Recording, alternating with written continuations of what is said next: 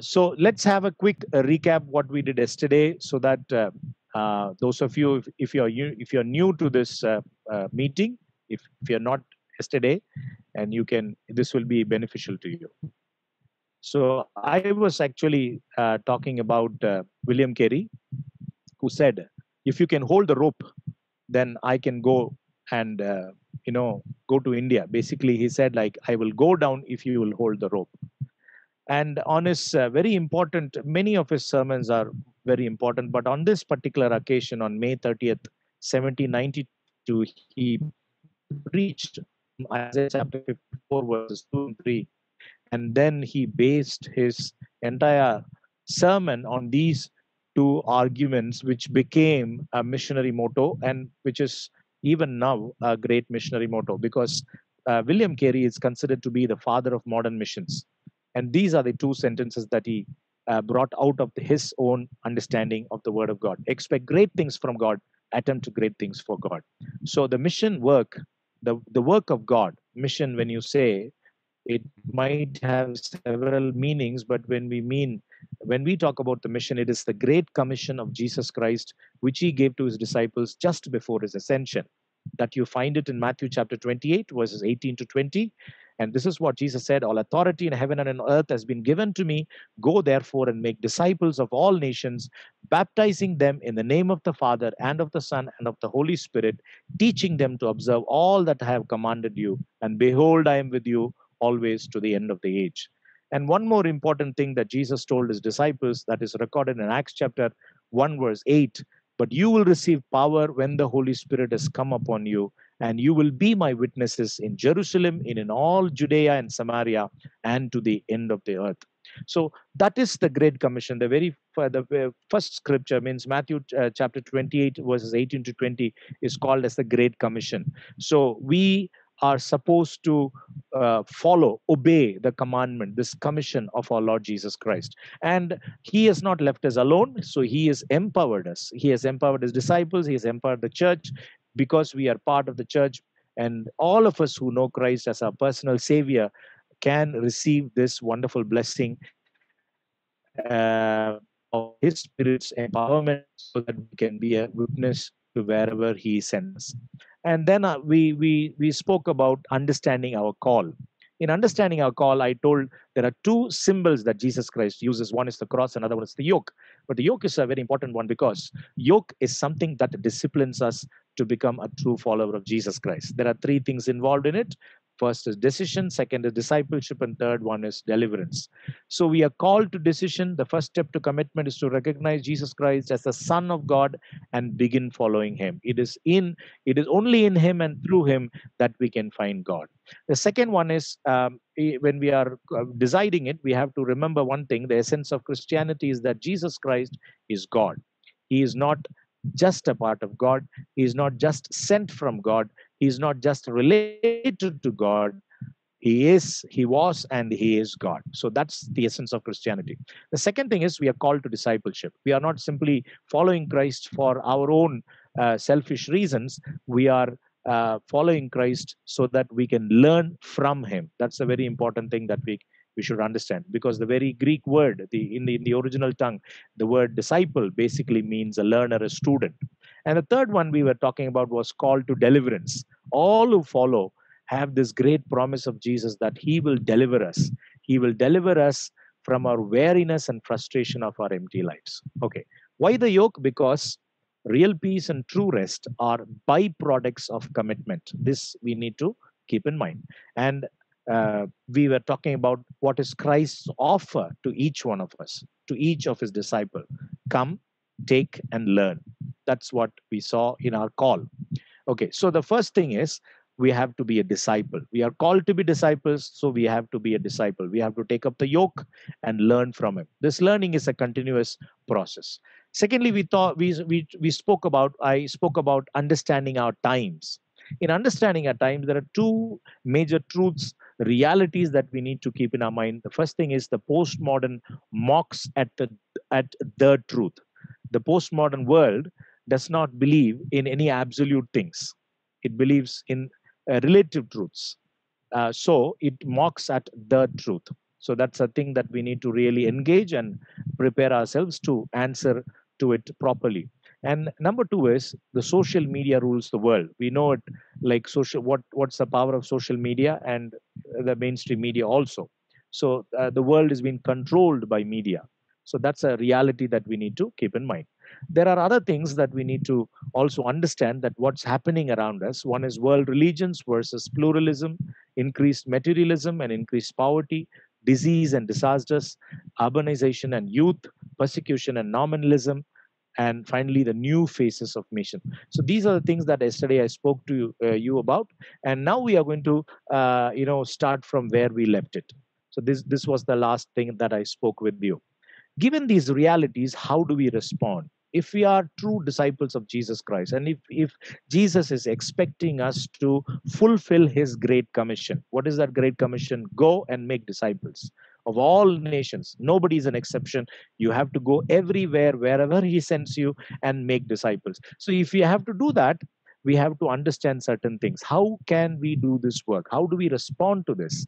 So I'll take you into this journey where you can understand, like, what are these ways where we can respond to this great need and this great call of our Lord.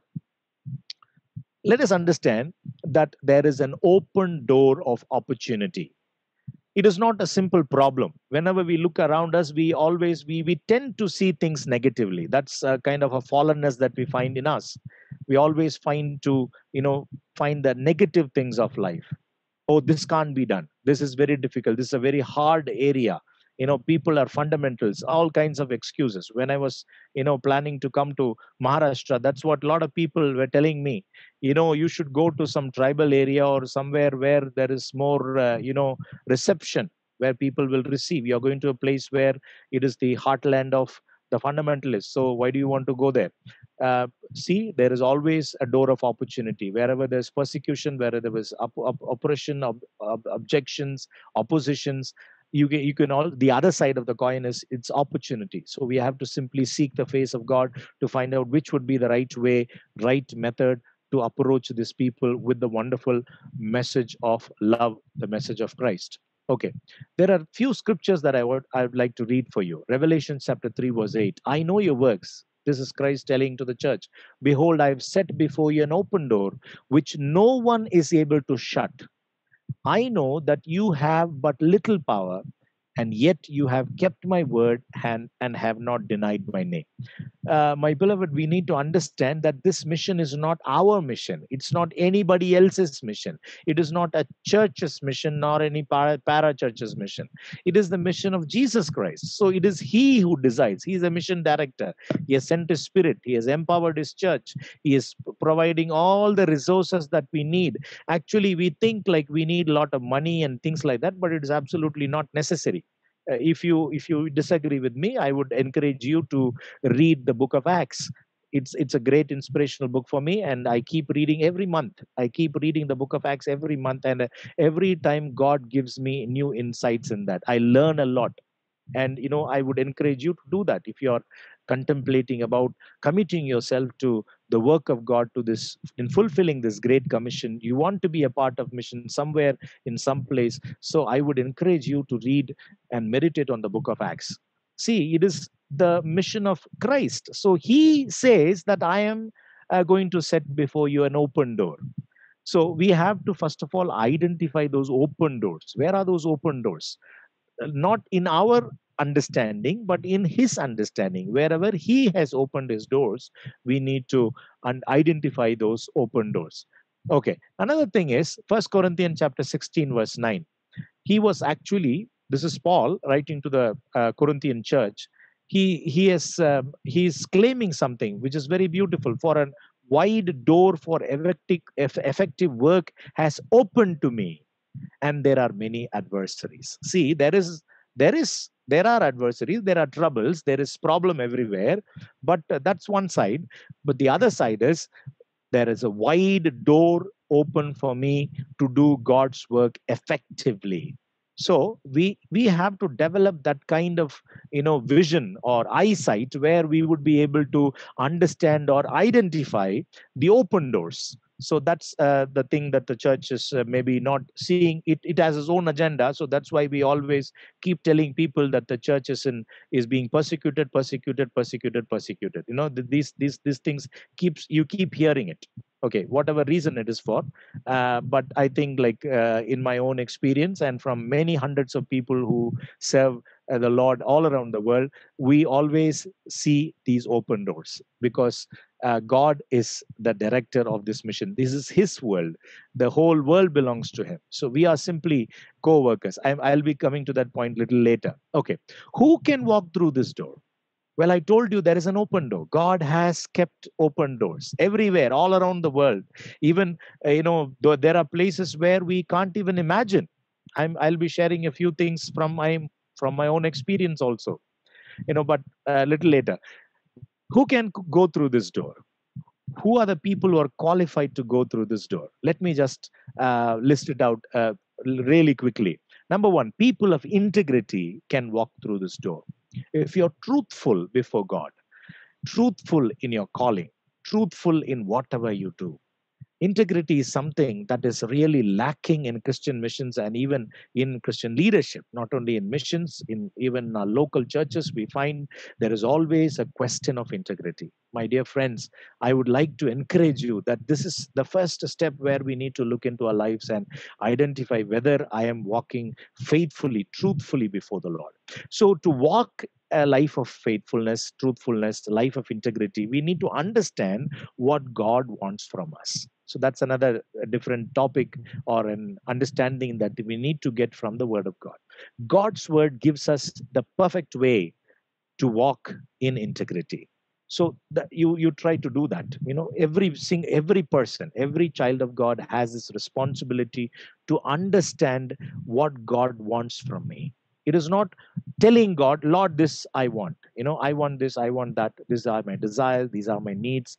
God knows all our needs. Many times we don't even need to tell Him that we need this. He already knows it, and He would provide. Definitely, He'll provide in His own sweet time. But the most important thing that God really wants from us is that we would live a life that would be so pleasing to Him, a life which is a sweet smelling aroma to Him, like a sacrifice, a pleasing sacrifice. That's what Paul was telling to the Roman church. You can find that in Romans chapter 12. Okay, people of integrity can walk through. Informed people can walk through. When I was a little kid, in I was living in Chennai, so that's some of the privileges that you get when you live in metro cities. So this huge OM ships used to come, Operation Mobilization ships, Logos and Doulos. They came to Madras, and my parents took me to that ship. It was floating library, and it's a big bookstore, and hundreds and thousands of books. So my parents bought me a very important book. They bought me Bibles and other stuff, but they bought me a very important book, and that book is called Operation World. This is a 21st century edition that you find in this picture. I have the very oldest one. It's yellow color text. That cover page is yellow color. It's a very old one. So what is this Operation World? It's basically a prayer book.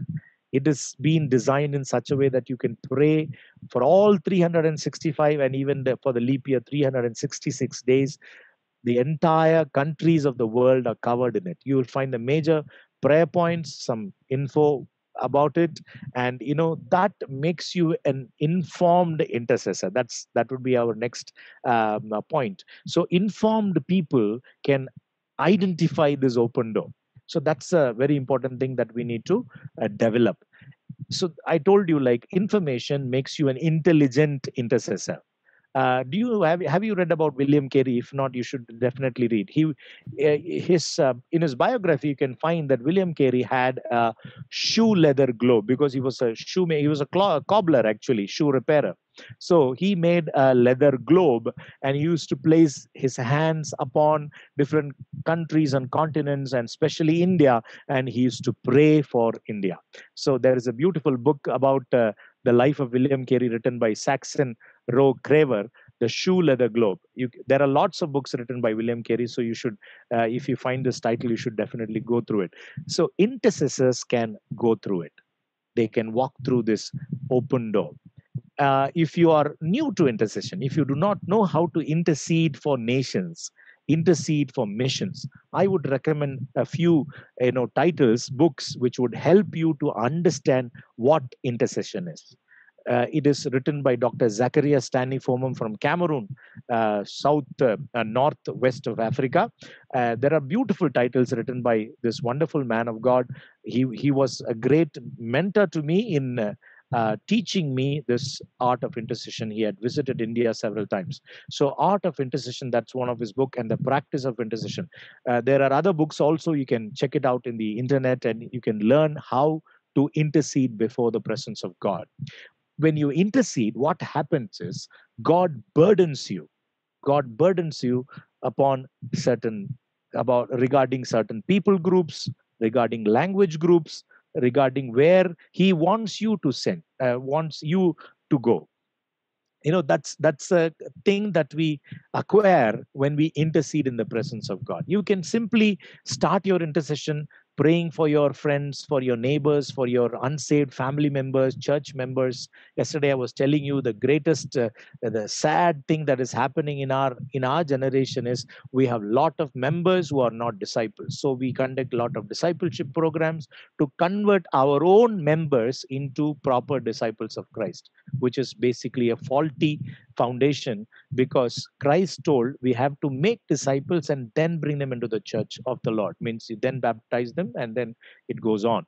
Because we are in a wrong step, our steps are wrong, we are finding a lot of things not going according to the plan. So, intercession really helps us to understand what is in the heart of God.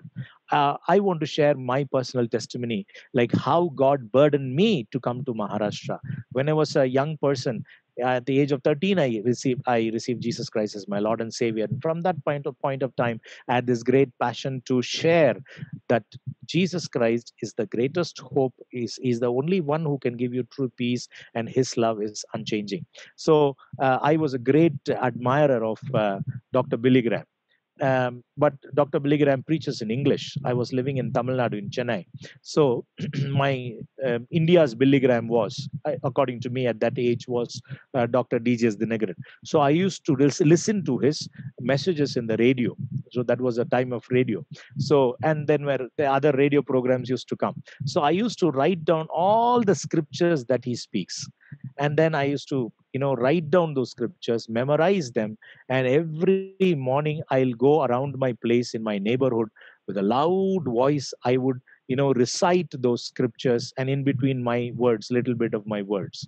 And slowly I started to develop this dawn preaching. In those times, it's called street preaching or dawn preaching. Those things are not to be found nowadays. Okay. But the greatest thing that I can tell you is, like every evening from 7 to 9, we used to gather, few friends of us, we used to gather, and we used to pray for our own nation, for India. And for every state we used to pray. Once we thought, like, why can't we bring a India map, and then we will place our hands on every state and we will pray.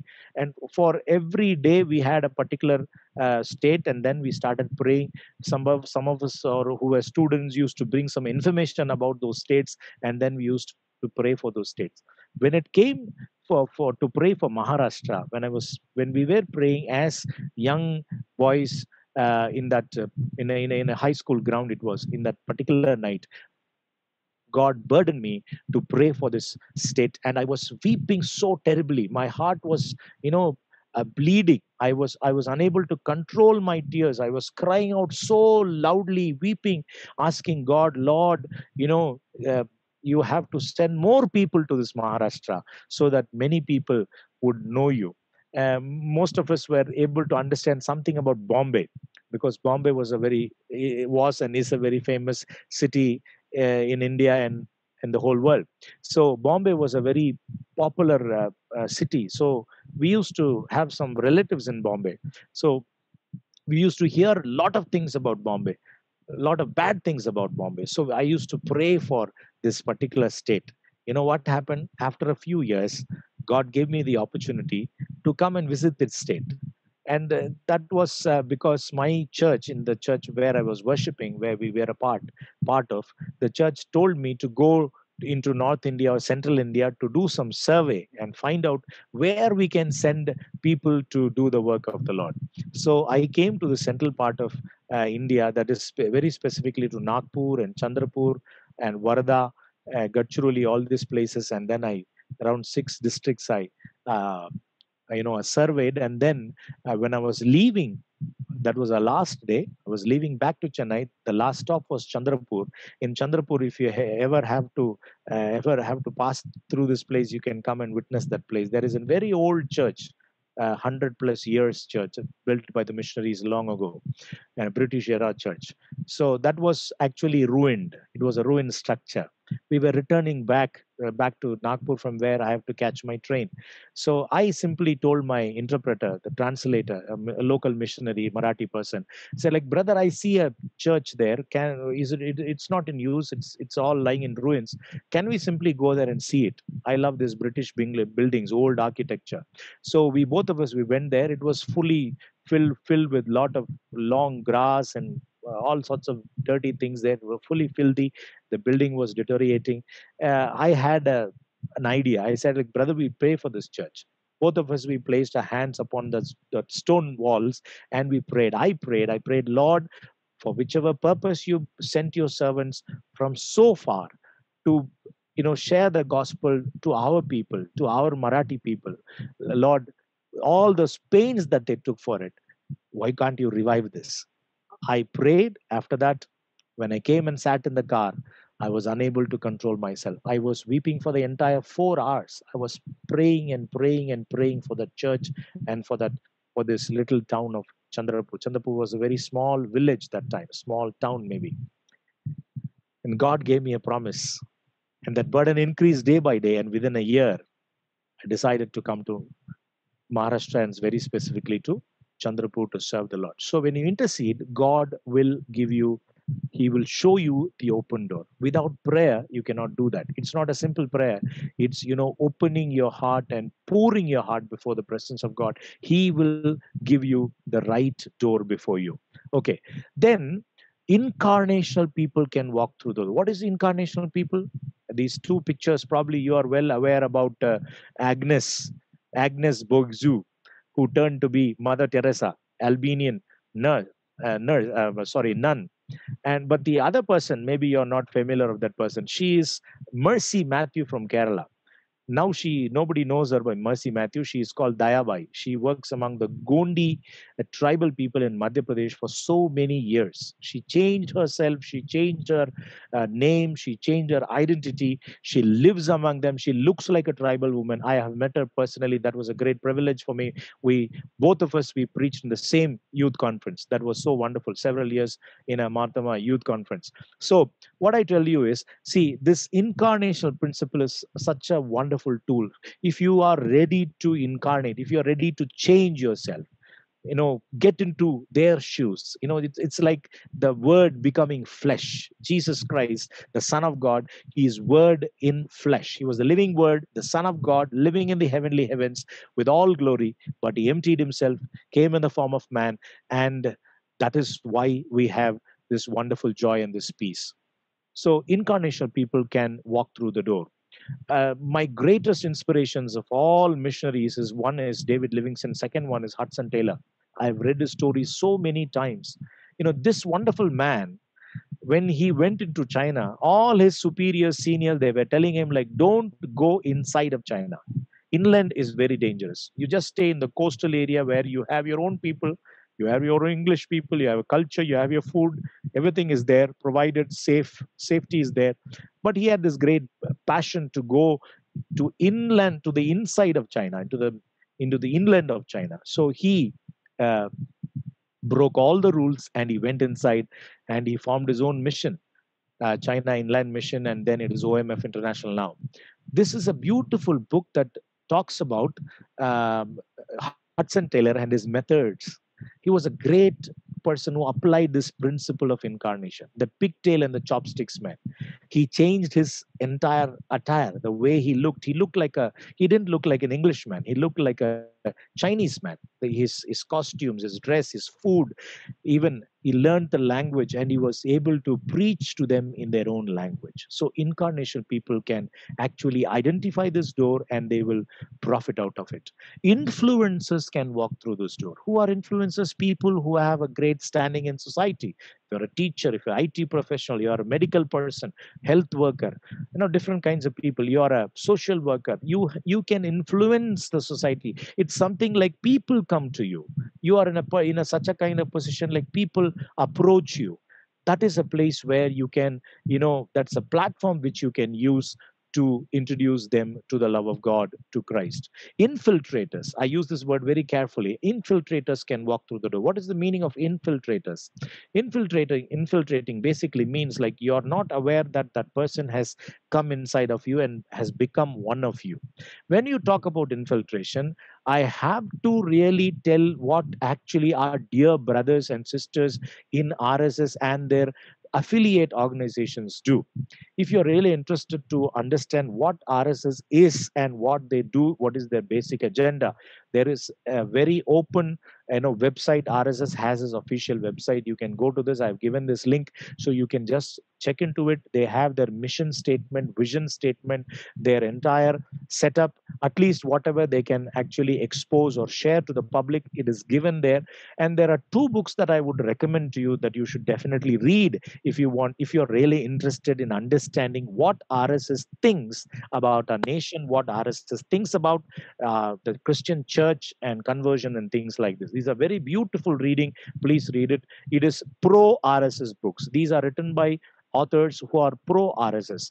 But there is another book written by another wonderful historian of our times, that is Mr. Ram Punyani. He has written as an anti anti opinion. There are hundreds and hundreds of books written by people who are in favor of RSS or who are against of RSS. So you need to actually buy these books or refer these books in the library, and you can do it. I am doing, this is my doctoral thesis. I am doing my doctoral thesis is about RSS and the Indian church. So I've been blessed to it because like there are a lot of myths surrounding these ideas. We simply listen to people whatever they say, and then we just propagate it. But we need to understand one of the most important thing that RSS does is it infiltrates into every section in India as well as in other countries. It has his own members. At in one great meeting in a conclave, the present RSS chief Mohan Bhagwat said, "We have people everywhere. We are everywhere because Bharatvarsh is our country. So we are everywhere, top to bottom. We are everywhere." And they claim they have a very systematic plan of what you call as grassroots leadership. They have a plan to have a shaka, a branch of RSS in every village, every town before 2030. And now the members are in crores, and there are other people who are not members, but they are supporters, well-wishers of the RSS. So RSS is a very powerful organization. It claims that it is a voluntary organization. It's a service organization without any religious affiliation. But when you read through their own texts, you will understand what is their agenda. So what one thing really attracted me in RSS was their policy or methods of infiltration, how people actually get inside even churches. There are a lot of churches, mission organizations which contains RSS infiltrators. They are there. So that is why these information, which are very crucial for the mission, for the church, for parachurch organizations, easily gets into their hands. And so they can have their strategy of how they can create some havoc or create a negative understanding or climate regarding what the church is doing. Okay, so that is infiltration. So what am I suggesting here? I'm not telling you that you should infiltrate some other organization, anti-Christian organization, anti-social organization. I'm simply telling like we have to be people who can get inside the society, because we are like the salt. When salt is a part of a food, it makes its presence. Its presence is easily tasted. It's observed. In the same way, we as God's children, we need to be hidden, and we need to infiltrate into the society for the Lord's glory, for to accomplish the work of the Lord. Okay, innovators can walk through this door. Innovators, a lot of countries are close to gospel.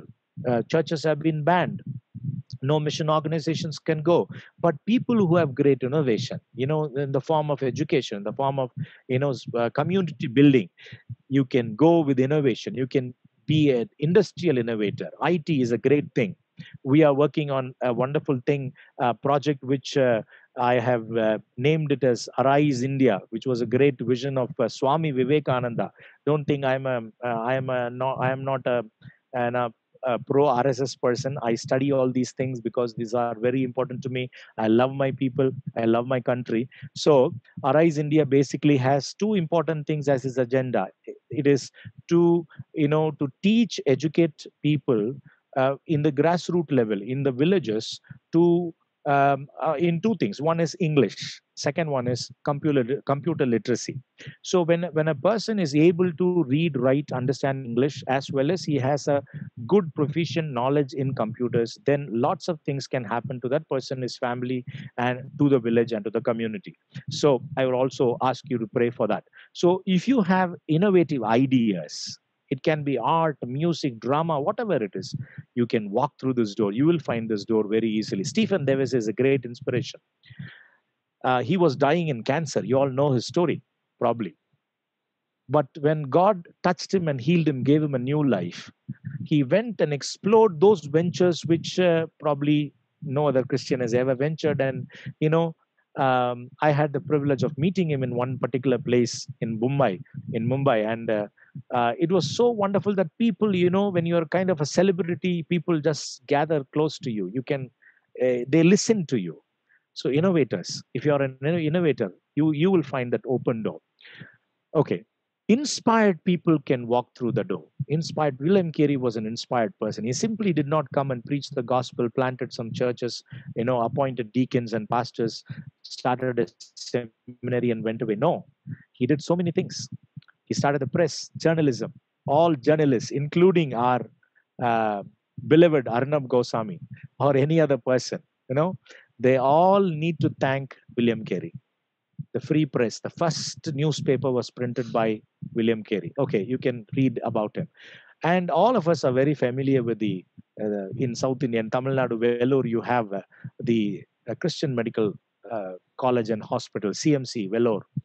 The visionary of that hospital, which has been a blessing to thousands and thousands of people, is Ida Sophia Scudder, Ida Scudder, inspired by a particular event which transformed her thinking. Probably whether you have read it or not, I would like to share with you.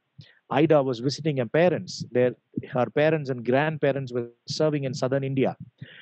India is a very hot place. She had come from America, and she was really horrified to see the plight of these people. And really, she didn't want to be here for very long. She wanted to get back to her own place. As she was getting ready, something happened. In that particular night, a man came from the so-called high caste community person. He came and he asked Ida to come and help his wife who was suffering in her labor pains. She said, like, I am not a doctor. My father is a doctor. Better take my father so that he will help you. He said, like, other men cannot see or touch our women. You are a woman. You are a lady, so you can come and help my wife. If you're not coming, I'm going away. So she said, like, no, I can't help you. I don't know anything. The man went away. After a few hours, another man came from another caste, but relatively lower to the first person. And he repeated the same thing. She tried to convince him, please take my father's help. But the man said, no, men cannot see our women. He went away. And finally, a third person came, who belonged to a very lower caste, the so-called lower caste. And the same thing happened. She was really frustrated. She wanted to run away from India. She said, what kind of foolish people they are. We are offering help, but they don't want to take because they have some kind of social, restrictions. Next morning, what happened was there was a funeral procession going on. So she just called up the a peon and asked, what's going on? Who had died? And the man came, inquired, and came back to Ida and said, like, that was the person's wife who came last night. So she was shocked. what has happened to these people? See, this life would have been saved.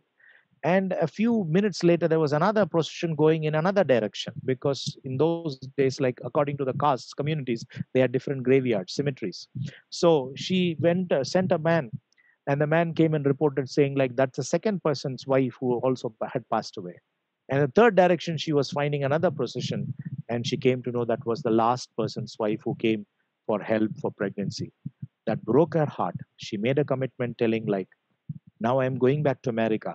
I'll study, I'll come back, and I'll equip women in India. What a great inspiration. So, inspired people can walk through. Have you heard about Brother Andrew? If not, you should read this book, God's Smuggler. This man took the copies of the precious word of God into Iron Curtain countries, Russia and countries like that. So, intrepid people, fearless people can go through this, can walk through this door. And finally, international people can walk through this door. If you have that great passion to travel, if you are working somewhere outside of the country, so you have a great opportunity. You can easily identify this open door which is right before you. Okay, so these are some of the open doors that I want to share with you. First Chronicles chapter 12 verse 32 says of Issachar, men who had understanding of the times to know what Israel ought to do. My friends, we need to really understand that God has given his call. We need to understand the times, and then we need to understand how we need to equip ourselves and who can actually make use of this open door and fulfill the mission of God. Finally, what is the process? Let me just finish it with the process, otherwise it would be incomplete, and then I would move on to another thing tomorrow. The process involves certain things. There are two scriptures I'm going to use for it. The first one is from John chapter 4 verses 35 to 38. Don't you say there are still 4 months then to come for the harvest? Listen to what I'm telling you. Open your eyes and look at the fields, for they are ready for harvest. The reaper is already receiving pay and gathering fruit for eternal life. So the sower and the reaper can rejoice together. For in this case, the saying is true. One sows and another reaps. I sent you to reap what you didn't labor for. Others have labored, and you have benefited from the labor. The other portion comes from Apostle Paul's letter to the Corinthians, 1 Corinthians chapter 3, verses 5 to 9. So what is Apollos? What is Paul? They are servants of the Lord whom you believed, and each one has a role. The Lord has given, I planted, Apollos watered, but the God gave the growth. Then, neither the one who plants nor the one who waters is anything, but only God who gives the growth. Now, the one who plants and the one who waters are equal, and each will receive his own reward according to his own labor. For we are God's co-workers, and you are God's field. Beautiful metaphors. The first one is from the mouth of Jesus. The second one is from Paul. Jesus, the master teacher, explains this process of going and presenting the gospel to the people, or making disciples for the kingdom. This process involves certain things. In John chapter 4, see, what did Jesus say? For in this case, the saying is true, one sows and another reaps. I sent you to reap that what you didn't labor for, and others have labored, and you have benefited from their labor. Please remember these things. See, there is one person who is laboring and the other person who is reaping the rewards of that labor. Okay, there are certain steps in this process. The first one is cultivation. Second one is sowing, planting. Third one is irrigation, watering. And finally, it is harvesting. Cultivation, sowing, irrigation, and harvesting. And you find there is a team effort. In these verses, you can understand that it is a team effort. The sower and the reaper can rejoice together. In the Corinthians, he says, like Apollos and Paul, one is planting, another one is watering, but each will receive the reward for his labor. Okay, we are God's co-workers. In 1 Corinthians chapter 3, verse 9, he says, for we are God's co-workers. It is of God that we are the fellow workers. We labor with God. We labor in God's power. We labor under God. We belong to God as his servants. because Paul was very clear in his mission. He was not doing everything. That is the problem with our present day church. We wanted to be like a superstar or a one man army, do everything. And we have all our programs, whether for the children, for the youth, for elder people, for married couple, everything we can do. This is the problem with that is in the entire world. But the church of God is not like that, my dear friends. It is so different. There is a very interesting book about the church and the parachurch. This picture will tell you. There is always a fight between church and the parachurch. They have a lot of misgivings, but there is nothing as called as church and the parachurch. There is only one church, and that is the church of Jesus Christ, because we are God's co-workers. He is working through his spirit. He is doing everything. The mission is his, and he has chosen us, and that's a great privilege. We are God's fellow workers, and we cannot do it with our own strength. We can have plannings and strategies, committee meetings, and fundraising programs, everything, but you cannot save a soul all through these kind of things. Okay, there was an interesting conversation some years ago. There was a local committee meeting of a particular organization, mission organization, and I was a guest speaker there, and they invited me to be a part of that local committee, just to be an observer or give some suggestions. As I was listening and observing them, the very funny thing was, and a very sad thing was, the leader was asking his co-workers or um, his missionaries, his staff. He was telling them, he was asking them, like, see, for the last 1 year, for 10 months, they were talking about 10 months, we have spent a lakh a month, so 10 lakhs for the last 10 months. Okay, a lakh a month, so 10 lakhs for that particular field. And we have been providing all the money to this field, but according to your report, you have only 50 people who have come to Christ and who have been baptized. So he said, like, what ratio is this? 10 lakh rupees spent for just 50 people? What will I answer to my people who are superiors? I was just shocked. I did not know what to say to that person. So later, when we came back to our rooms, I said, like, how can you compare a person's soul with money? Well, you can inspire your people with so many words, but you can never talk in business terms. Now we have like business management gurus who are guiding our leaders. It's a very sad thing. You have to be very, very careful. This work is the Lord's work. We are dealing with the soul business. It is not the business of having certain numbers or success and targets and then showing it to the world and telling that we have done such and such a thing and having a legacy for us. Friends, we are wrong. That's not what the mission of Christ is. Okay, cultivation. Hebrews 6 chapter verse 7, it says, 6:7 says, for ground that has drunk the rain that has often fallen on it, and that produces vegetation useful to those it is cultivated for, receives a blessing from God. Cultivate literally means to work on the soil, to till the ground, to prepare the ground for sowing. So tillage prepares the ground by loosening the soil.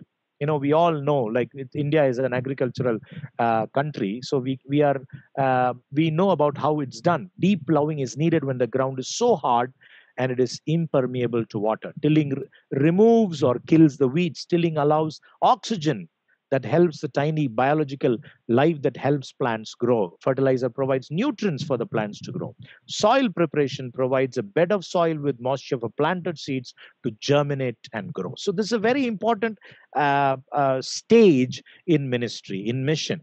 So maybe you are not in this particular phase. Maybe I am not in that particular phase. Somebody else would have done this for us for many years ago. They would have prepared the soil, or maybe God wants you to go to a place and prepare the soil. Okay, after the soil is prepared, then you have the sowing. The sower sows the seed. In James chapter 1 verse 21, it says, humbly receive the implanted word which is able to save you. So the word of God is a seed. It can save our life from eternal damnation. Sowing means helping people understand the truth with their minds. Lot of time Gospel is preached in the context of experience. Tomorrow I'm going to deal with that. I'm going to show you like how we actually preach the gospel in so many different ways, and where we falter, where we are expecting something and something we don't get the proper results. So sowing is a process, is one of the stages in the process, which is basically helping people to understand the truth with their mind. We need to help people to understand, not take an emotional decision. The person is aware of the basics of the gospel. The person understands what the gospel means for him. Okay, then once the seed is sown, you have to water it. That's what Apollos did. Apollos was watering what Paul had planted. Paul had sown the seed, and now Apollos is watering it. This is another stage, third stage. Irrigated land represents about 15% of all land under cultivation, but often produces over twice the yield of non irrigated fields. So, if you want a good yield, then the land should be irrigated. Means the seeds have to be properly watered. Relationships with Christians helps the person develop a positive attitude toward the gospel. In other words, we have to show the person that this is the gospel through our deeds. Okay, then comes the harvesting, which is the final thing. Addresses a person's will for a faith response. I planted, Apollos watered, but the harvest, look at the harvest. God gave the growth. It is God who gives the growth. John 4:45. Let us come back to that passage. Don't you say there are still 4 months, 4 more months, then comes the harvest? Listen to what I'm telling you. Open your eyes and look at the fields, for they are ready for harvest. That is 2000 years ago, my friends. 2000 years ago, Jesus said this statement. Open your eyes and look at the fields, for they are ready for harvest. Okay. I want to ask this question and leave this question with you. Where are you in the process with the people you are trying to disciple? See, you know that's a call. We are a disciple. We are supposed to follow Christ as a disciple. Take up the yoke, learn from it.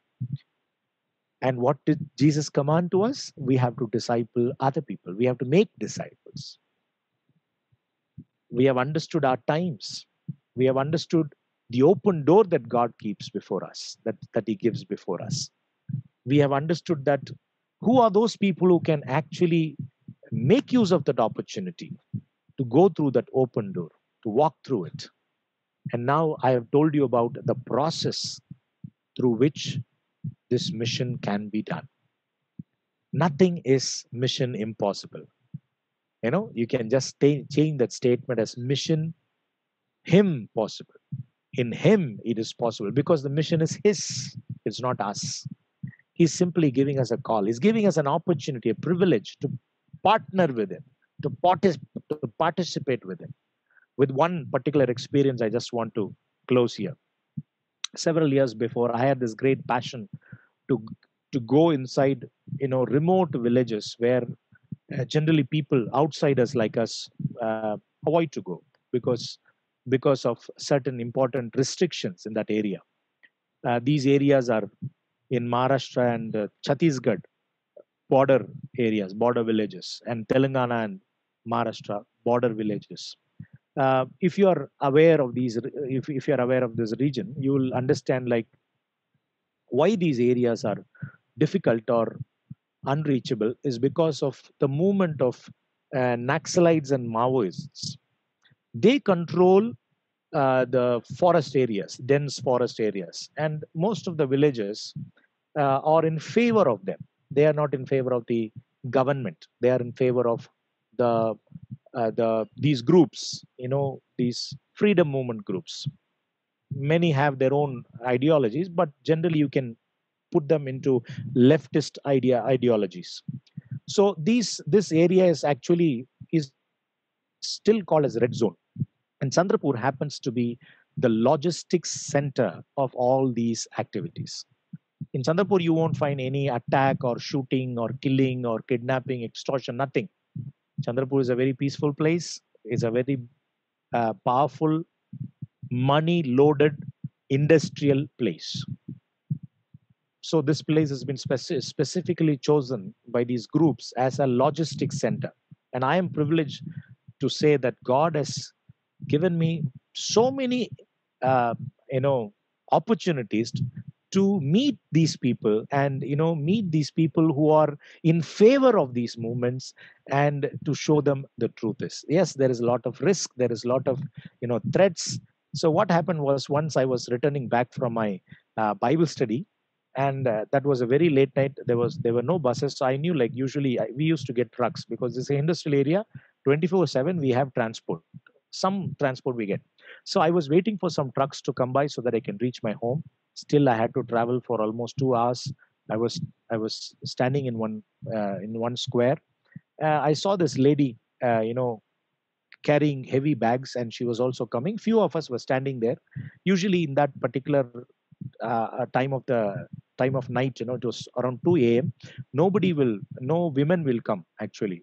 Only men who are getting back to their homes or coming back from their companies will travel at that particular time. That was a very usual time for me. I was standing there, and we were waiting for some truck. No trucks came, but there a jeep came. So the jeep was very small, and four of us had to get in. So when I went inside, this lady also wanted to accompany us. I was little hesitant, because I thought it's not good to travel with a woman companion. I thought, like, it won't be good. So I tried to avoid her, but she said, no, no, I have to go. I don't have any other vehicle. So you move that side. So three men on the one side, and then this lady came and sat next to me. When she sat next to me, something hurt my, hips. That was some kind of metal. I thought, like, what is this? She's carrying something in her, around her waist. So I was a little afraid. And then after some time, we came to a particular point. The driver wanted to have some, karra, they eat this pan kind of thing. So he went, there was a shop open there. He went to take some pan, and this lady also got down. I just had some time to peek in what was in her bag. It was all weapons, arms.